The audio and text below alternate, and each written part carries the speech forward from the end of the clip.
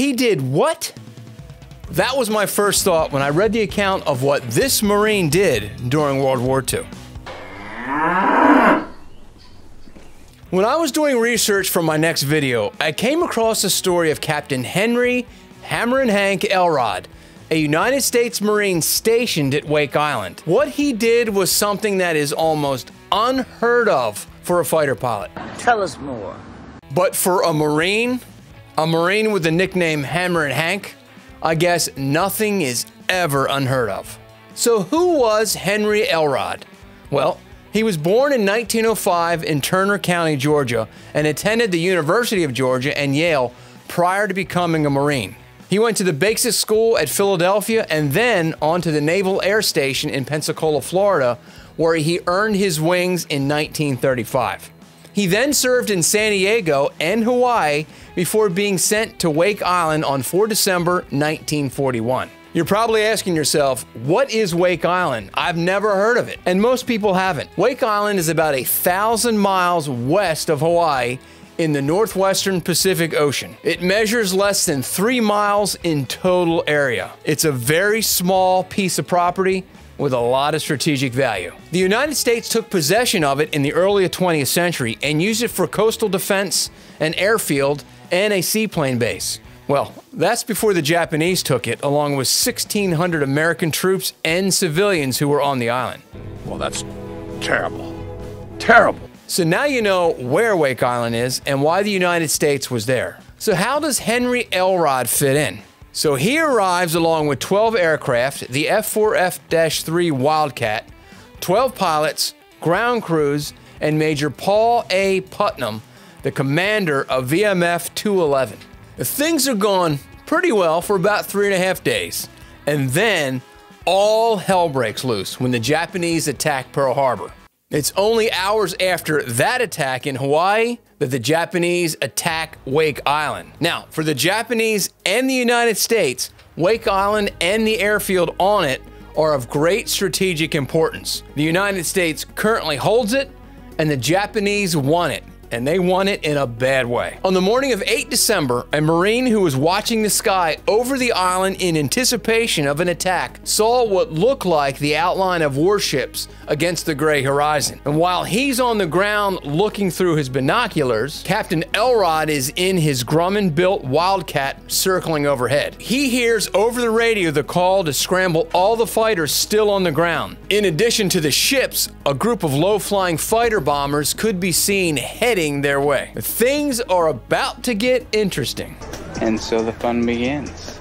Now, Captain Elrod has 2 strikes against him before the battle even starts. He's all by himself over Wake, and he only has about half a tank of fuel left in the aircraft. But he did have one thing going for him. He was a Marine, and screwing with the United States Marines generally does not end well. You guys are so screwed now! So, despite being outnumbered, Hammerin Hank engages the Japanese formation, which numbered 22 aircraft made up of bombers and the A-6M-0. Now, even though it's 22 Japanese against 1 United States Marine, some would say the Japanese were outnumbered. Diving from above, Hank begins to open fire from the Wildcat's 6 Browning 50 caliber machine guns, which were mounted in the wings. While avoiding the return fire from the Japanese, Hammerin Hank did his best to disrupt the attack on his fellow Marines below. Hank was soon joined by 3 other Wildcats from his squadron. You see, despite having 12 airplanes originally,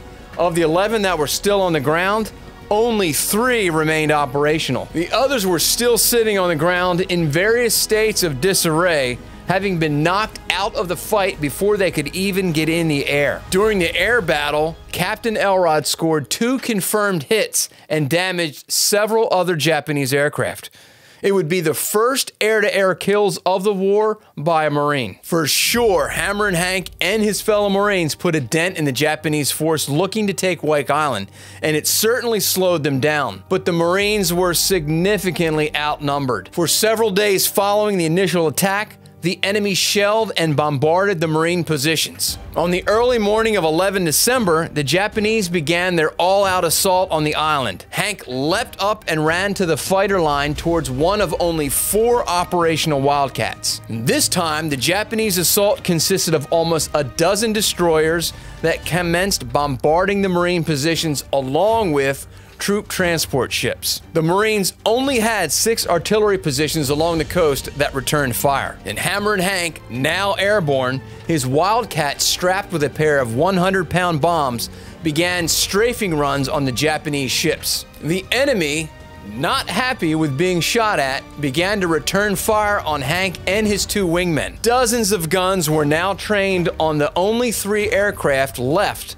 of VMF 211. It wasn't long before one of the Japanese gunners scored a hit on Hank's Wildcat. The round found its way into and through the Wildcat's fuel line. Alarms let Hank know he had been hit. His fuel gauge let him know what had been hit. But the Wildcat and its Marine pilot still had some fight left in them. Hank lined up for one more pass, this time on the destroyer Kasaragi. Through an onslaught of anti-aircraft gunfire, he lined up the destroyer in his iron sights and released both the 100-pounders into the warship. The Japanese ship, which was carrying a double load of depth charges, exploded and burst into flames.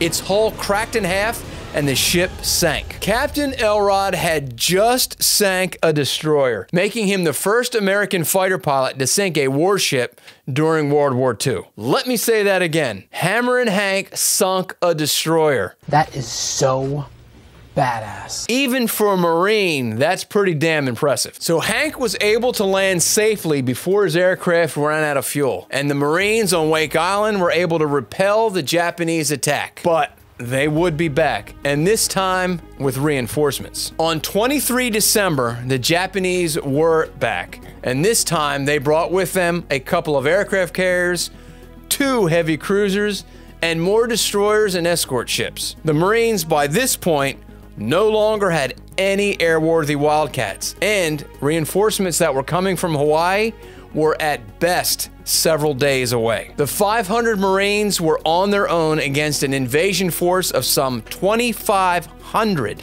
elite troops from the Japanese Special Naval Landing Force. I told you, the Japanese wanted Wake Island in a bad way, and they were demonstrating it. As the saying goes, every Marine is a rifleman first. So Captain Elrod, being without a plane and being one of the only officers left on the island, took command of a platoon of infantry troops with the assignment to guard and hold the flank. Hank's platoon consisted of pilots, artillerists who no longer had any artillery pieces, and civilians who were living on the island. Armed with machine guns, they set up firing positions and waited for the enemy, and they didn't have to wait long. Not armed with machine guns, but armed with katanas, the Japanese officers led their troops onto the beach, many screaming their war cry.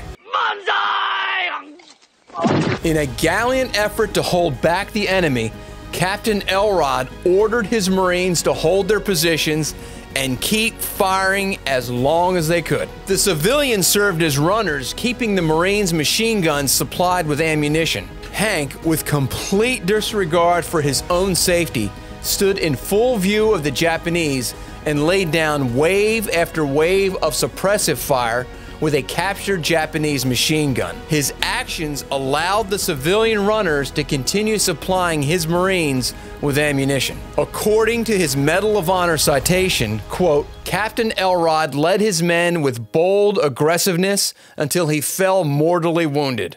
End quote. It would take a perfectly placed round from a Japanese gun to bring Hammerin Hank down. The Japanese at this point, who were seemingly attacking from every direction, captured the American trenches and seized control of the island. They would hold it until the war ended. For his actions on Wake Island from 8 to 23 December 1941, Henry Hammerin Hank Elrod was awarded the Medal of Honor, and he was posthumously promoted to the rank of Major and is buried at Arlington National Cemetery. Even among other Marines, Henry Elrod is a legend, and it's why As I was reading this story, I kept saying, he did what? Hank's story is one many haven't heard of before, but we are hoping to change that here at Revealing History by bringing stories like his to light. Another such story is that of Marine aviator and World War II ace, Pappy Boeington. His is another story that will have you saying, he did what? To hear this amazing story, go ahead and click the screen now. And until next time, I'm Dennis Gill for Revealing History.